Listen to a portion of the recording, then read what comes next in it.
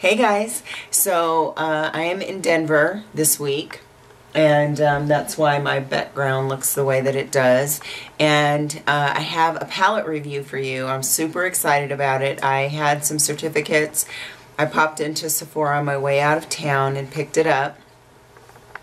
Picked it up for a pick-me-up, and it is gorgeous. I'm so excited about it, and I just wanted to do a review for you guys while it's all pretty and pristine, and you know, before I start digging into it and stuff. So it is the Kat Von D Ladybird palette, and it's called Ladybird, but then it is also called True Romance eyeshadow palette. So I don't know. And then it, so this is what it comes, this is what it looks like inside. These are the shadows, and they are all matte shadows, and I'm super duper excited about it. I can't tell you how excited I am. So there you go, and I hope that the colors are showing up nicely for you. I am limited on lighting right now. I do want to kind of talk about the packaging for just a second. It's, this is like plastic, but no, I believe it's got some metal to it. And so it's got some weight, so it feels substantial. It's not heavy though, but I'm saying for the weight of the material that it's packaged in, it's got some heft to it. It's got a nice size mirror here for you, and the shadows are just kind of placed in this little plastic, and it's got the space for you to carry the liner in there as well. So I'm super excited. I can't wait to dig into this. I started to use it this morning when I was putting my makeup on, and I said, no, I want it to be nice and pretty for my video review. So I'll go through the colors for you. It comes with a eyeliner pencil. I'll show you that first. And the eyeliner pencil is called Immortal Love, and it's a brown. And I've never used any of Kat Von D's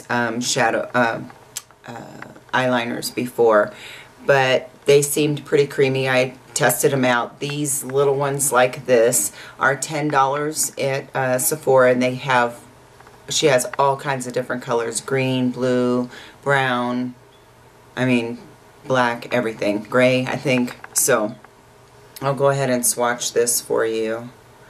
And ooh, it is pretty creamy, goes on nice, and gives a good line. So I do love this brown. This is a really good true brown, and it's nice and deep. So I'm excited about that. That comes in the palette. And then the colors, and I'll do swatches for you guys as well. Okay, let's see. How am I going to hold that? There we go. Okay, so this first color here, which is a burnt orange color, it's very beautiful. It's pretty. Okay, so that's burnt orange, and that's called Cleopatra. And then this next color, which is kind of a really pretty brown, but it's got some red in it, and that's called Wölf. And then this next color here, with a very light caramelly kind of brown color, or you know, tan color, and that is called Harlow. Okay, this next one is it's one of my favorite type of eyeshadows because I feel like my lids are really dark, so I like lighter colors like this to put on my lid, and it's like a light peachy beige color. It's definitely got peach in it to me, and that is called Unrequited. And then this next one, bear with me, I'm not sure how to pronounce this. I believe it's Siouxsie-sioux. And that is a beautiful deep gray color. It's very pretty.